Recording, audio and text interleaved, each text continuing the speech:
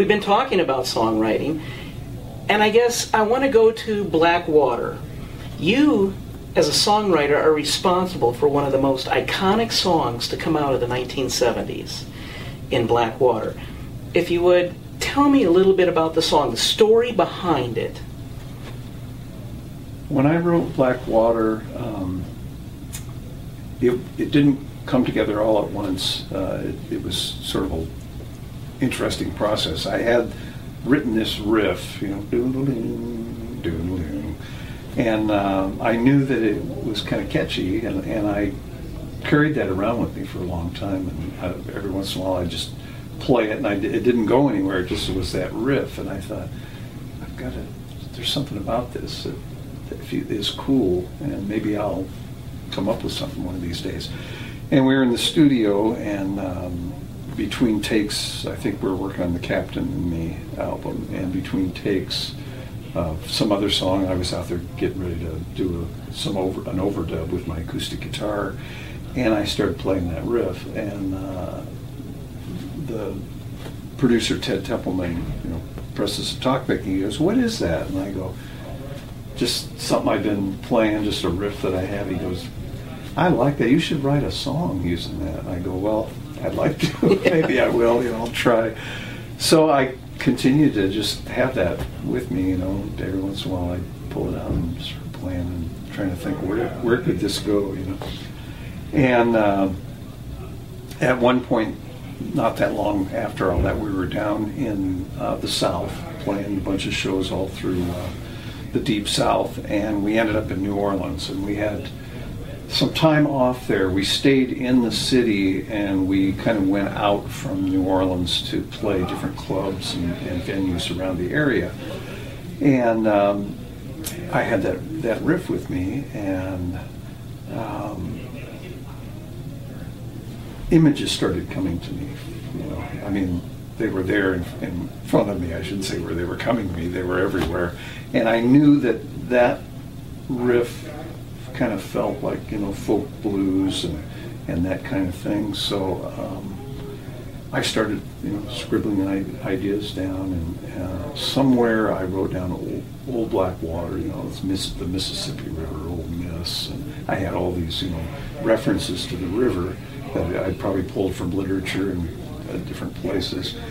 And I wrote that down, and then as I, you know, was going around the city, I was listening to Dixieland and in the Quarter, the French Quarter, and I loved it. You know, the music in the South is so great, and especially in New Orleans. So I was taking note of that, and specifically, one day I was out doing my laundry, and I got on the streetcar that goes up St. Charles Street in New Orleans, goes uptown, which goes up into the Garden District up there. And I had asked them at the hotel we were staying at, I said, is there a laundromat? And they go, "Yeah, well, you got to go if you get on the streetcar and you go uptown, get to the laundromat." So I'm on the streetcar, and the sun is shining, it's hot, you know, down in New Orleans. All of a sudden it starts raining, and the sun is still shining. It's one of those things that happens a lot everywhere, but particularly in New Orleans. So I'm on the streetcar and I'm thinking, well, you know,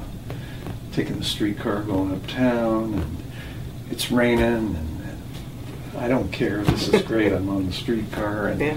So I did my laundry, got back, and I started writing more lyrics. You know, taking the streetcar going uptown.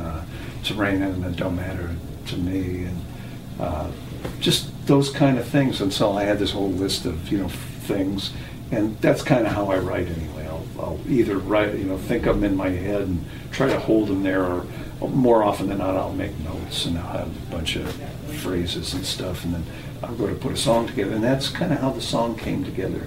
And so really the song is about my experiences in New Orleans and the South on the Mississippi River, listening to Dixieland music. Situational. Yeah, exactly. It's a tribute. As a tribute to New Orleans. The song was responsible for driving that album to platinum, and it was the Doobie Brothers' first #1 song.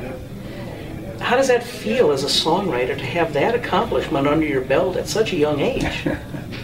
totally unexpected. You know, I always felt like, you know, Tommy was the real songwriter in the band. I had a few songs on the records, but I see myself as a hit songwriter, and suddenly had this hit record, and it was very satisfying. I mean, I always thought I was writing okay songs, you know, but you don't know until the public really tells you that something's worthwhile.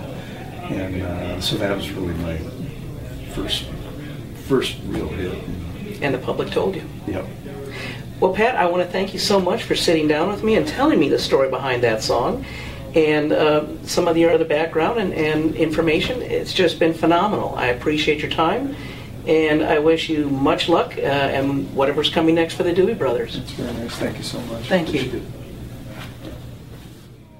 Mississippi, she's calling my name.